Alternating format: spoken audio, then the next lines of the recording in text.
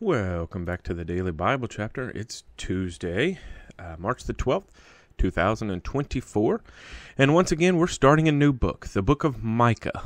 It's Micah chapter 1. And the heading for Micah chapter 1, Judgment on Israel and Judah. The word of the Lord that came to Micah of Morsheth in the days of Jotham, Ahaz, and Hezekiah, kings of Judah, which he saw concerning Samaria and Jerusalem. Hear, all you peoples, listen, O earth, and all that is in it. Let the Lord God be a witness against you, the Lord from his holy temple. For behold, the Lord is coming out of his place. He will come down, and tread on the high places of the earth. The mountains will melt under him, and the valleys will split, like wax before the fire, like waters poured down a steep place.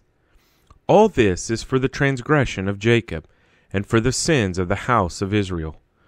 What is the transgression of Jacob? Is it not Samaria? And what are the high places of Judah? Are they not Jerusalem? Therefore I will make Samaria a heap of ruins in the field, places for planting a vineyard. I will pour down her stones into the valley, and I will uncover her foundations. All her carved images shall be beaten to pieces, and all her pay as a harlot shall be burned with the fire. All her idols I will lay desolate, for she gathered it from the pay of a harlot, and they shall return to the pay of a harlot.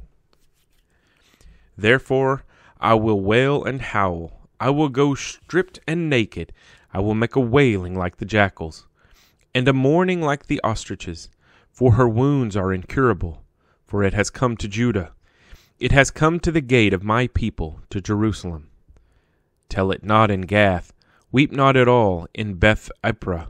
Roll yourself in the dust. Pass by in naked shame, you inhabitant of Shaphir. The inhabitant of Zanan does not go out. Beth Ezel mourns.